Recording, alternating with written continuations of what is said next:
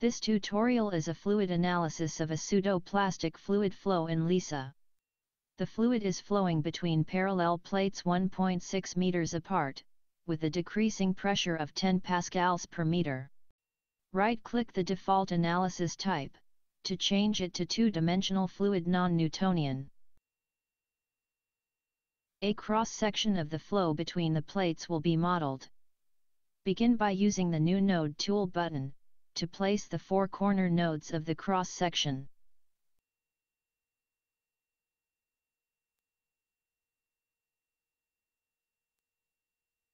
Use the New Element tool button, to create a single element over the cross-section.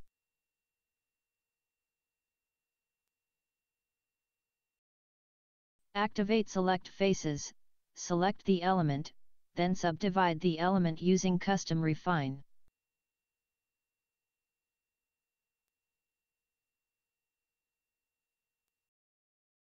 Change these linear elements into quadratic elements, using Change Element Shape. To assign a material property to the elements, right-click the component in the outline tree, select Assign New Material. In the Fluids tab, select Herschel-Bulkley. Type the values for the critical shear stress, consistency index, and the flow behavior index. As the velocity of the flow in contact with the plates is zero, these nodes need a zero velocity constraint to be applied. Drag to select the nodes at the top. Hold the Control key down, then drag to select the nodes at the bottom edge. Right-click Loads and Constraints, choose on selected nodes, then select New Well Z. Accept the default zero value.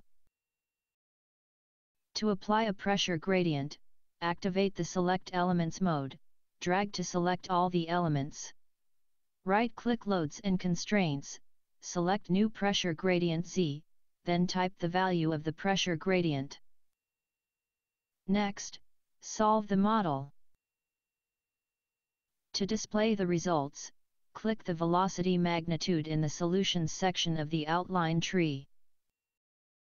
Click the Tool button to show the vectors of the fluid flow. To view the arrows, rotate the model so that it is not parallel to the screen. This ends the pseudo-plastic fluid flow tutorial. This model is a verification sample documented in the tutorials and reference PDF guide, installed with Lisa.